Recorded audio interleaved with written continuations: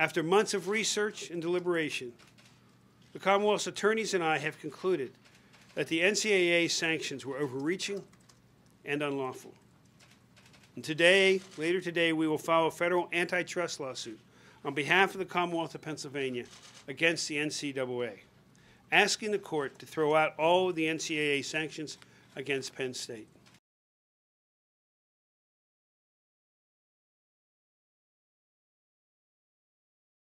The NCAA took actions and piled on, choosing to levy, in their words, unprecedented sanctions against Penn State and its football program.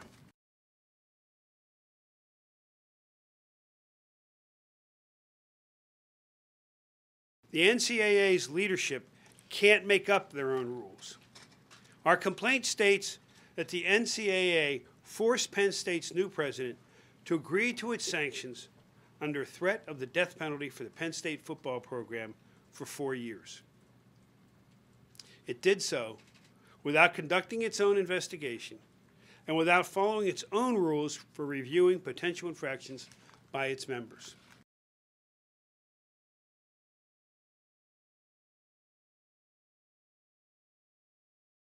The NCAA shouldn't have sanctioned Penn State. I believe, and our suit contends, that the NCAA has no authority and operated outside of their own bylaws with these sanctions that they brought. This was a criminal matter, not a violation of NCAA rules.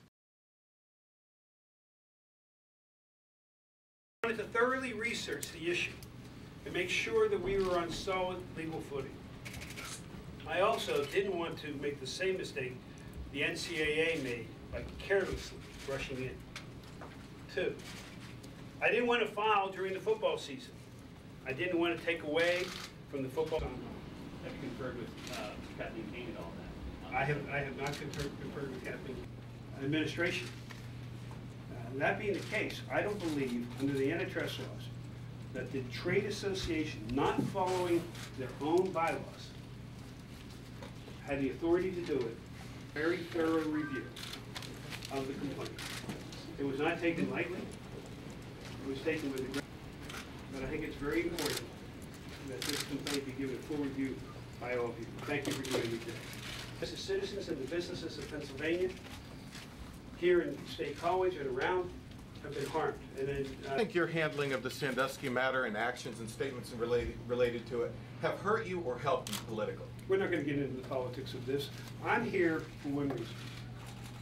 I believe this to be the right thing to do on behalf of the students who have gone through this institution, who are here now,